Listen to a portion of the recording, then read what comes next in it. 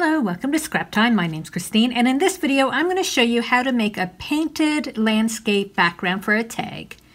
So these are some samples that I was doing throughout the summer and posting, and I got a lot of comments asking to show you how I create the backgrounds.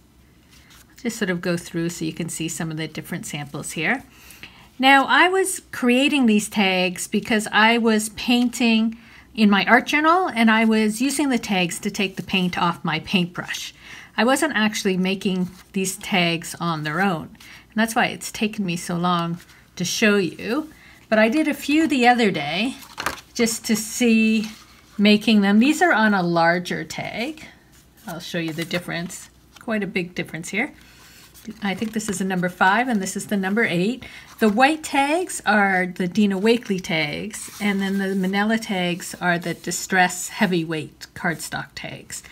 Now, because I am using acrylic paint, you can work on any tag. These tags are like from the Business Depot, from Staples. So acrylic paint will work on basically any type of paper. It's not the same as when you're doing inking. So you can use many different surfaces. And so I did these just the other day to test it out. So I will show you how to create it. First thing is your paint. You want to use an acrylic paint, and I like to use a heavy body paint because when we're creating it, we're painting right over top and sort of blocking out some of it. We don't want the colors to mix, we want the colors to sort of stand on their own on top. So I like a heavy body paint.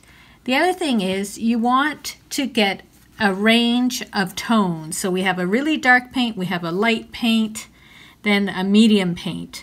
And so as I paint it, we're layering with different tones, and that will give the background more depth. And then the other thing I do is use a variety of sizes of brushes as I'm going down. So into, this one actually goes here. So as I'm painting, I start with big and I'm working my way small. So I'm going to be working on about 4 tags at once because you need such a little amount of paint. And then I'm going to have a tag here for the initial brushing off the excess paint. So I'm starting with my very darkest color that I've chose to use. And you only need a dab. Such a little bit. If you need more, you can put more on. And I'm starting with my biggest brush with the darkest color. And I'm getting the paint on there. And then this is my extra one. So I see, okay, I'm getting the brush marks. I'm good to go because I want those brush marks. So when I do it, on tag number 1, I am going to put some color down the side. I'm just going to try and pick up a bit more. So I do 1 on the side, tag number 2, I'm going to do on the side. Now, because this was such a big brush, I don't have a lot of paint, but I don't mind having that sort of softness. Tag number 3, I'm working from the edge in, but I'm not going all the way over. And then if I have enough paint here, tag number 4, I'm going to go from the other side.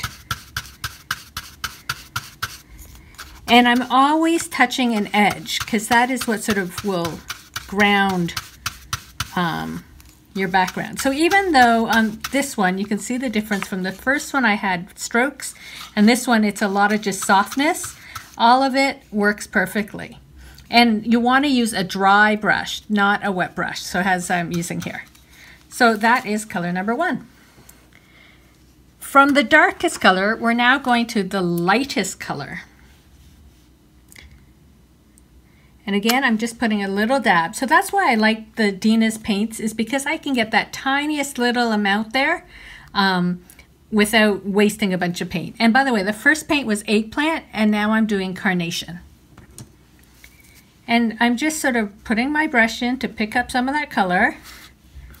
And then I'm going to go here, make sure it's not too much. I want to be able to get those brush strokes. So this tag here, because I went there, I'm now going to overlap it and just put some brush strokes like that. This one I'm going to make sure I overlap. Here I'm going to go this way. Now I'm really sort of running out of paint, so I'm going to give myself just a little bit more. But as I say, typically when I'm making these, I'm just cleaning my brush off from what I was doing. And I'm going to make sure that I touch into that other one. And then here, my brush really soaked up the paint, so a little bit more. But you can always add more paint, but it's harder to take it away.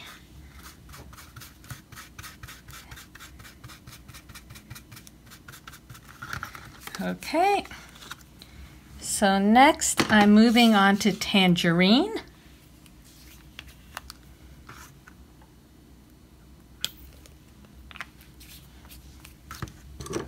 And I've moved down a size of brush. Now I just like to work this way. If you can do it all with the same brush, that's fine too. Oh, I'm going to just make sure, get some of that excess paint off.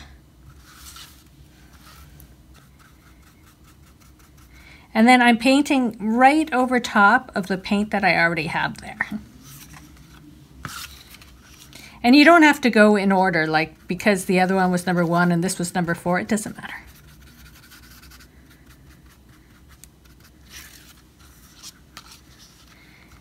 And I'm coming in from like the opposite sides and all that sort of stuff. And just sort of painting. I like when I can get some of those brush strokes.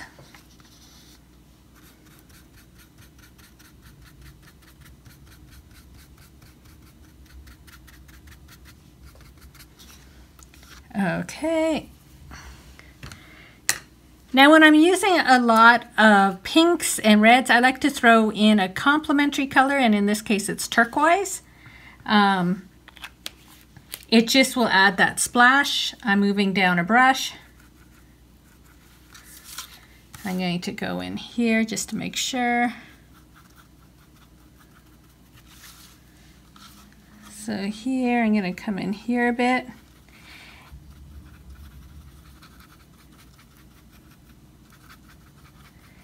And I'm just sort of randomly doing it. Like here there's a lot of orange, so I'm going to sort of go through that, maybe up a bit. There's not too much involved. You can always add a bit more up there. I'm gonna go through here.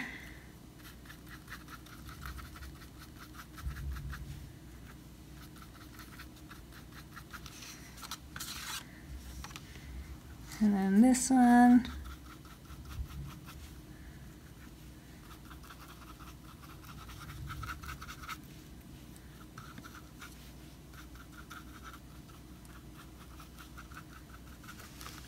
Okay.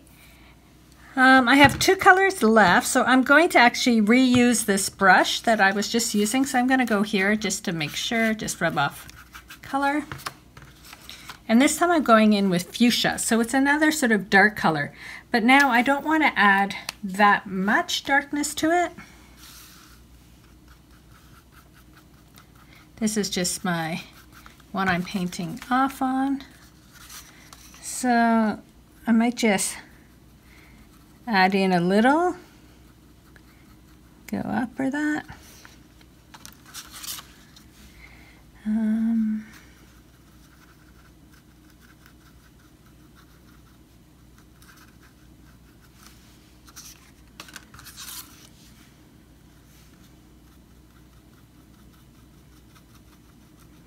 you can see why now you want like a heavy body, because I'm painting right over top of the other colors.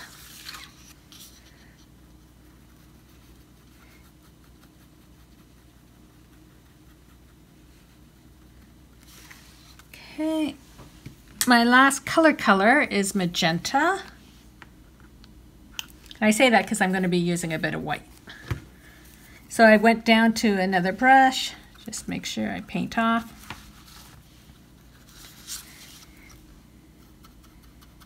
And this color will be like a bit lighter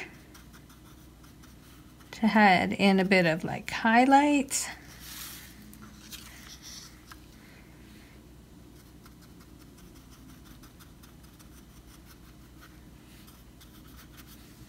And you can even like use the side of the brush to add in just a few sort of lines.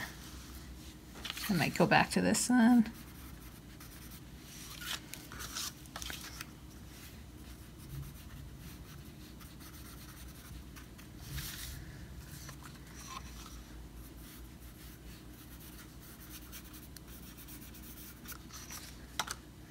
Okay, and then last, I always like to add some white.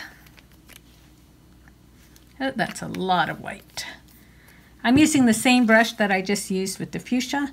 I just want a little bit, and I'm sort of putting it over like some of the darker areas and then bringing it in where I came in with that fuchsia.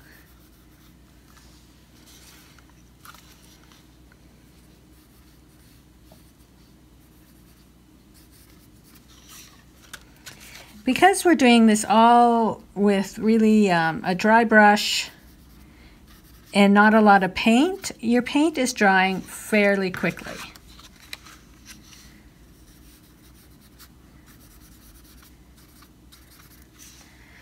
Okay, so here we are with our little landscapes. Now what I like to do is you can take a paintbrush if you want and just do a few dots if you're so inclined. And I sort of follow where some of these lines might be. I won't do the dots on all of them. And the other thing I like to do is add black. And to add black, I usually stamp. And I have some stamps I like. So this one, it's very random. And so I may stamp it like up the side. And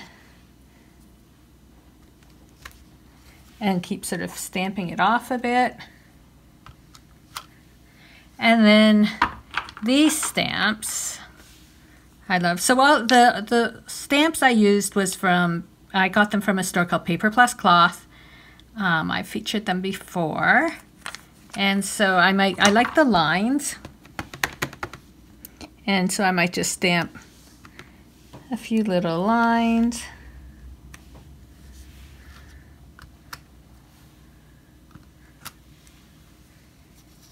And there you go. From there, I can use them for collaging or stamping or doing backgrounds, but that's basically how I create these little landscape backgrounds. You need very little paint, and they're fairly quick to do. I did 4 right then.